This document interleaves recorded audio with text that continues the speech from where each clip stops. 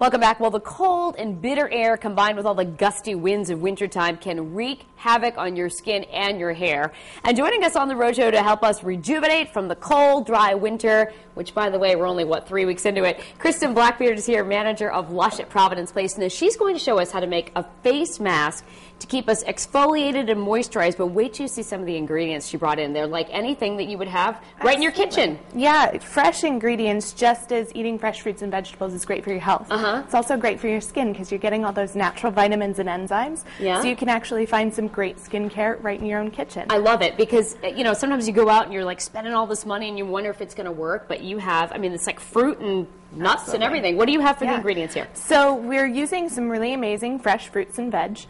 Bananas are full of a ton of potassium, which is great to help you really absorb a lot of moisture in your skin. So we're going to get started adding a couple bananas. So we need 2 bananas. To the bowl here. Right. And you always want to work with nice ripe bananas so they're pretty soft. Makes it easier to mash, and then your skin can really absorb those nutrients. All right, so 2 bananas, and so you were saying this is helpful for the potassium. But what about, I mean, you have, what are those, peaches right here? They are, yeah. Fruit juice is a great natural exfoliator, and it also helps to cleanse the skin without stripping it of its natural sebum. So we love lots of fruits and vegetables, again, like papayas, peaches. They're great for young skin and sensitive skin as a natural way to cleanse. So do we start mashing, or do you want everything in first? Yeah, just go ahead and mash. This is so fun. I love it. It's a great snow day activity, too. Absolutely. Yeah, we're actually going to add some honey right now, which is a terrific natural preservative, which means if you keep this refrigerated, you can actually use this mask for up to about 2 weeks. Oh, wow, that's great. And you can really use it repeatedly, and it's not going to cause any... Absolutely, yeah. All these ingredients are nice and gentle. Honey is actually a natural antibacterial, so it can help with spots and breakouts. But again, really gentle. It eases redness and inflammation. So. Now, I know you brought some oatmeal and things too, which is, you know, you typically see that in a lot of skincare. You bet. Oatmeal is full of vitamin E, which is something you hear a lot about in the beauty industry. It helps keep your skin young and elastic. So we love using oatmeal in a lot of our products. It's also great for eczema, which can really flare up in the wintertime.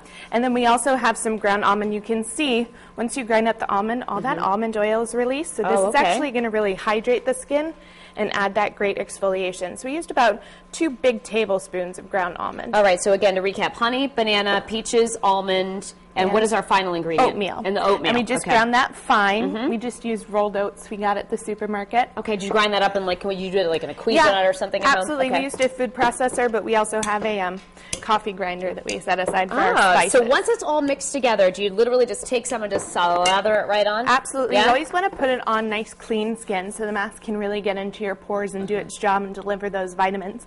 Leave it on for about 10 to 15 minutes, then rinse it off, apply your moisturizer. You've got wonderful glowing skin. Looks like you just took a 2-week vacation. Love it. Even when it's 25 degrees outside. And it's like a lot less money than some of the stuff you buy at the counter. But if people do not want to make the homemade variety, you can head to Lush for some of these fresh masks that you have there in the store. And we also have a recipe for this online right now for a hair mask as well to keep your hair looking luxurious in the wintertime as well. Thank you so much, Kristen, for coming in. We appreciate it. And by the way, we are giving away a product as well on Facebook today, so make sure you check that out later as well.